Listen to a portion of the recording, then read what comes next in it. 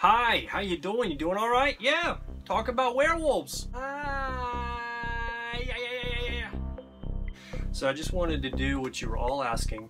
You all wanted to see the werewolf collection, so here I am sitting in my room, and you can already see a few right there. Don't zoom in, don't look. Let's talk about some werewolves, guys. Who's ready? You ready? Let's do it. Here we go. Number one, we're gonna go over the kids classics, and that is Teen Wolf with Michael J. Fox. Classic. And then of course following is Teen Wolf 2 with Jason Bateman. I've never seen this movie before. I have heard it's not good. But you know what? Huge Arrested Development fan. Gonna give my bro Jason the benefit of the doubt. Let's move on. You guys know this series. You love it. Or at least the first one, and that is the Howling series. Yay, Joe Dante. Thank you for starting and making a great movie. This is in my top 5. You'll see where it ranks. But I love that artwork too, guys. Super cool.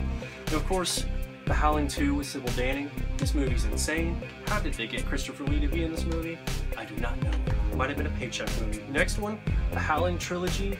What? I've heard these are terrible. The Rebirth, the Marsupials, the Freaks. I'm just gonna make a big old bowl of soup.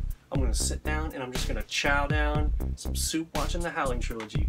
Not gonna do that, but I might watch them sometime. Next up, let's go over some werewolf movies that don't necessarily have werewolves in them, but it's dealing with the werewolf legend. It's kind of skating around it. There's werewolf stuff in it. And the first one is Blood and Chocolate. There's no actual standing man, lichen werewolf thing in this. It's basically they just turn into wolves and they run around. And it's kind of a young adult feel, but you know what?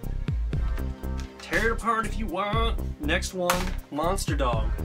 This movie, guys, is hilarious. Alice Cooper goes home with his band, and there's this legend of his family, and everyone in town kind of looks down on him a little bit, but he's made the big time. And he keeps having these crazy dreams where he's seeing himself turning into this like werewolf man dog thing. It's the title, Monster Dog. And what's also hilarious is that this is an Italian production, and Alice Cooper's voice is not in this movie at all except for the 2 songs. They dubbed him over. Why? I do not know. And it does not fit the vibe, and it just doesn't gel. Anyway, Monster Dog, guys, with Alice Cooper. I recommend it if you want to, have a couple laughs with your friends. The next one is The Hound of the Baskervilles with Peter Cushing and Christopher Lee. This movie is incredible. It doesn't have an actual werewolf in it, but it has those vibes. The werewolf is kind of like the hellhound in it, kind of the scourge of the countryside, taking this family out through the centuries. So yeah, check it out. Hound of the Baskervilles. Super cool. Last one. Actually, I don't have any more of those. I thought I did, but I don't. So we're moving on to the classics. And that is the Universal Monsters set. Werewolf, Lon Chaney. Boom! The original. Got things kicked off. So thankful for that. And you know what? In the new Universal Monsters thing that we're missing out on, I'm really sad we're not getting a retelling of the werewolf, Really bummed out about that. Hopefully it would have been good. We don't know. But Spain, their answer to Lon Chaney was Paul Naschy. Forgive me if I'm saying it wrong. I don't know. I'm just whimming it here. Whimming it. Paul Naschy collection here has The Night of the Werewolf. And yeah, super cool set.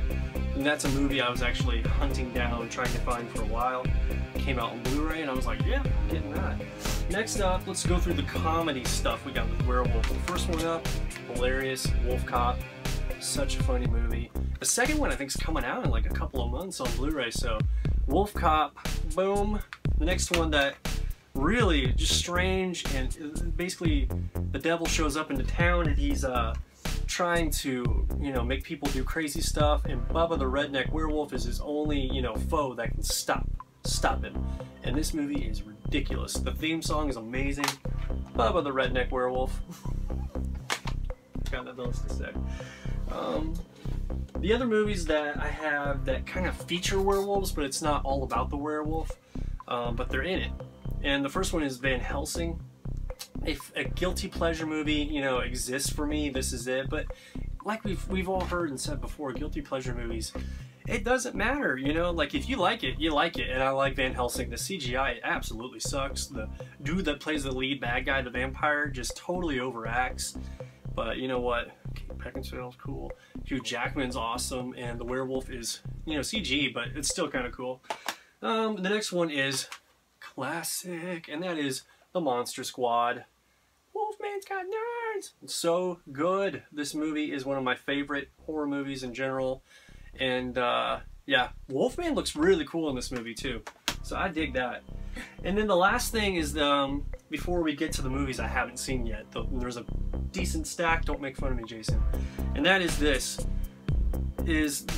comedy classic, amazing film, Young Frankenstein, has my favorite line about a werewolf, and that's the werewolf, werewolf. Love it, it cracks me up every time.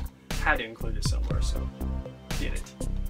Yeah, okay, moving on to the movies I haven't seen. I'm going to move on kind of quick because I haven't seen them. I don't have anything to say about them. Werewolf, The Beast Among Us. I've not seen that. I have not seen The Boy Who Cried Werewolf. Have you guys seen that? Looks kind of old school, 50s, 60s-ish. That werewolf is funky looking. Look at that dude. He looks kind of like some sort of one of those weird, like, Pekingese dogs or something.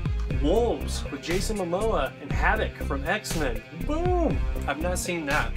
It kind of looks and sounds like a retelling of The Howling. Like kid going home and there's like a clan of wolves, that werewolves hiding out. Anyway, Wolf Guy, haven't seen this. It's supposed to be an insane movie. Sonny Chiba, it's like he's descended from a line of werewolves and he has this super lycan strength, and he can just do whatever and heal, and he's super strong. But it's supposed to be hilarious, cheesy, funny stuff. I need to check that out because that's right up my alley. Next up, what is this? The Beast Must Die. That's what it is, with Peter Cushing. And that werewolf right there, every time I see that, did you guys ever see the Narnia BBC series when you were growing up? Like with the people in beaver suits and all that stuff? That wolf looks just like that werewolf in the BBC Narnia series. That freaked me out as a kid. He would be like, "Rah!" and just screaming at the kids, and he would turn it into an actual wolf and run away, but then he'd turn into a man wolf and stand. He looks just like that. Anyway, I had all these traumatic childhood things swarming back in my brain when I saw that. Cursed, Wes Craven, he's my second favorite horror director. Not seen this. Christina Ricci, though, is awesome. Joshua Jackson, I love the show Fringe, so dig him. But Cursed, I need to check that out. Next up, The Were. That's not what it's called. It's called The Beast Within. And I've not seen this either. It looks like a coming-of-age werewolf movie. I mean, look at that guy in the back. He's definitely turning into something. And then we've got Blood Moon. I think it's the same thing, like coming of age, but a girl werewolf. You guys can't see that. Blood Moon. Next thing, people were talking about this today a little bit. Wolfen. I have not seen Wolfen. I have not seen Wolfen. Next up, Wolfman, the new one, with good old Benicio del Toro and Sir Anthony Hopkins. So, I have not seen this. Oh, wait. Oh, I didn't know she was in this movie, too. You know what I'm talking about? Why? Emily Blunt. Why am I blanking? I saw her face on the cover there, and I was like, Emily Blunt. There you are. Okay, next movie. Wolf. I don't even know if this is a werewolf movie, but it's called Wolf. Jack Nicholson is great stuff. Michelle Pfeiffer's great stuff. So I'll have to give that a try sometime. And if it's not a werewolf movie, I will still be happy because they're both awesome. Now, Jason recommended this to me. Big Bad Wolf. He said he's the Freddy Krueger of wolves, and he taunts you, and he talks. And I was like, you know what? It's a werewolf movie and a talking werewolf movie. Gotta get it. Big Bad Wolf, guys. Check it out. It's like $8 on Amazon. And then the last one, you guys are gonna cyber slap me. I know you're gonna cyber slap me. And that is Stephen King's Silver Bullet. I have not seen this yet. Every time I have a movie night, like this has been the third movie we're gonna watch, and then it all falls apart because everybody's like, I'm tired, I'm going home. And then I'm like, wait, Silver Bullet! And then they all go home and Silver Bullet, he doesn't get watched. So very soon I'm gonna watch you, Silver Bullet. Okay, moving on to the last section here. It is my favorite werewolf movies, and Silver Bullet might make that sometime, but right now it's in the I've never seen it pile. So sad. First up in my alternates, my honorable mentions, is The Company of Wolves. And this movie is super cool. It's kind of a fantasy horror movie. Kind of a retelling of Little Red Riding Hood, kind of another tale of coming of age, a woman coming into her own and blossoming and growing. And there's a creepy werewolf in it. And this scene, and this what you see on the front right here, is an amazing scene. Werewolf transformation, it is wild stuff. So it feels like kind of like a nightmare, this movie does. But yeah, check it out. Company of Wolves. Next alternate, really enjoyed this movie. British werewolf movie, Howl. Pretty cool stuff. Look at that. Werewolves look amazing in it. They're crazy looking. Next one up, my movies are out of order, so let's just kind of move. Oh yeah, here we go. Ginger Snaps. This movie is awesome. Really surprised me. I haven't seen the sequel, but this movie, super dope. You guys have probably all seen this movie. I'm not going to talk about it, but Ginger Snaps, good stuff. Next one is Night of the... messed that up. Late Phases, Night of the Lone Wolf. I think Jason was saying that around the world it's just known as Late Phases. Did not know that, but this movie's amazing. Blind army vet up against a werewolf, a really crazy looking werewolf, and it is something else. He's preparing, he's getting ready for that thing. It's awesome. Guys, check that out.